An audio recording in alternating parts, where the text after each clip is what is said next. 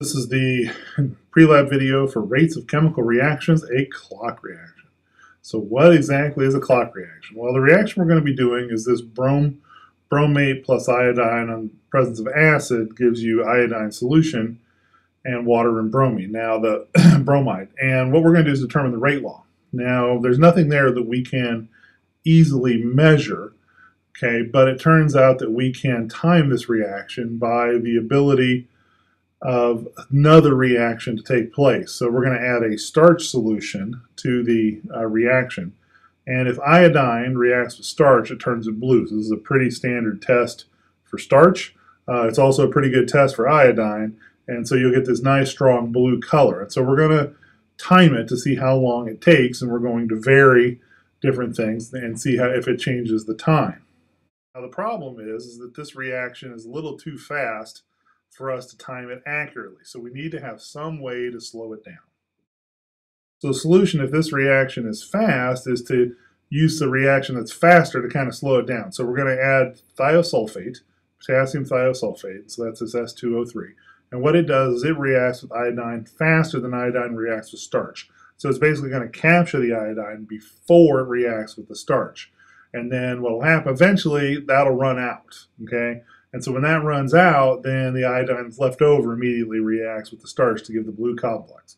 So what we're doing is we're basically slowing the reaction down a little bit because we're giving it a distraction first, which is the thiosulfate. And that allows us a very nice way then to measure the reaction. So this reaction is now got a timer, and so we can call it a clock reaction.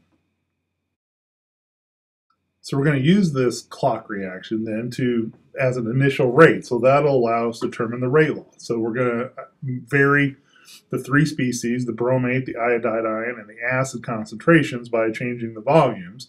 And then we'll measure how long it takes to get it to the blue color. And then that can give us a relative rate, which then we can then determine the order. If we double the concentration of something and it halves the amount of time that it takes, then it's first order. If it doesn't affect it at all, it's zero order, okay? So this is pretty straightforward. Now the other thing we're going to do is we're going to try it at different temperatures. Okay, now this allows us, we know that rate goes up with temperature, okay? But the rate, the degree at which it increases is dependent on the activation energy of the reaction. So we're going to use the Arrhenius equation, which relates rate and temperature. Okay, and so we're going to end up plotting, we're going to figure out the times it takes to turn blue at different temperatures. We can translate that into a relative rate and then plot the natural log of that versus 1 over T. The T has to be in Kelvin, okay? And then the slope and this is described in the lab manual, then is the activation energy divided by the gas constant, but this is the joules one, the 8.314 joules per mole Kelvin. That'll allow us to get the activation energy. It'll probably be in kilojoules per mole. And so then, so that'll allow us to do that. And then finally, we're going to use a catalyst. So we're going to use a molybdenum catalyst to see what a catalyst does. Catalysts lower the activation energy of a reaction. So we would anticipate that the catalyst will accelerate the reaction. But we'll see what the accelerated rate actually is by doing the same reaction plus or minus the catalyst. So this lab will cover basic chemistry glassware again, and it's another perform and interpret reactions with a quantitative component.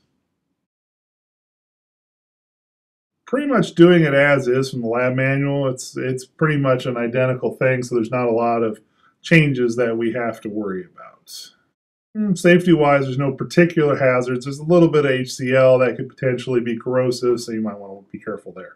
By far, so you're going to work in pairs, and by far the biggest problem here is if you screw this up by getting your glassware dirty. So, you know, you're going to have one set of flasks for flask 1 and one for flask, and a set of flasks for flask 2. You do not want to mix those, okay? You do not want to prematurely start the clock reaction. So, you know, so make sure that you keep your glassware straight. It'd be perfect if you could have, between the pair of you, you could have multiple graduated cylinders and multiple beakers that allow you to sort of do this without crossing the streams. But you're definitely going to have to do something, because if you get it screwed up, it's going to ruin the result. And likewise, you need to clean your glassware between.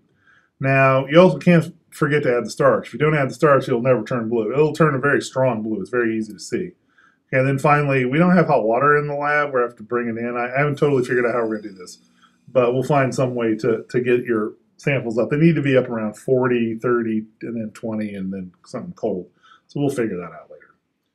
Okay, so by the end of the lab, you should have the 5 different mixtures at the same temperature, where you use different concentrations and how long it took blue. You should also have a separate table with 4 different temperatures and the time it took to turn blue. And finally, the time it took to turn blue in the presence of a catalyst. Now, depending on your instructor, you may get a worksheet, depending on when you're doing this in the lab sequence. If you're doing it towards the end of the lab quarter, then perhaps we'll just do a worksheet, have something that you'll have to solve yourself or maybe solve in lab during lab. It kind of depends on your instructor there. But it should be, except for really the Arrhenius equation, it should be a pretty easy lab. The Arrhenius equation requires a little bit of manipulation, but after that, it's pretty straightforward.